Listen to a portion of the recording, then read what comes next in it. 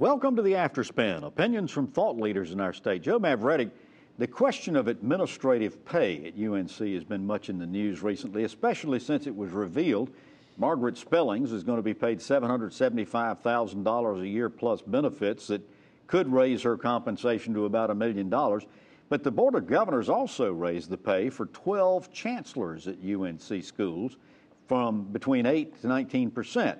Faculty and others are protesting, saying that's no way to hold down the cost of education when the people at the top are being paid so handsomely. What's your take?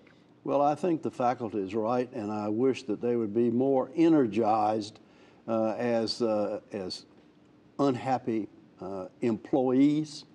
Let me give you a couple of numbers. If you're an average chancellor, you get about $250,000 a year.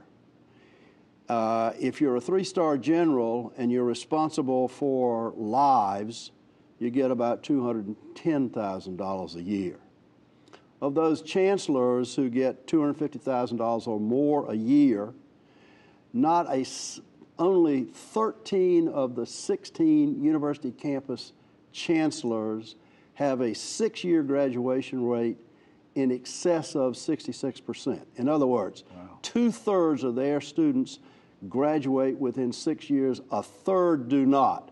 Now, their principal business is graduating good citizens. I don't think they should be rewarded for not doing their job. Interesting. Well, thank you for watching the Afterspin. We'll have more video all during the week on ncspin.com.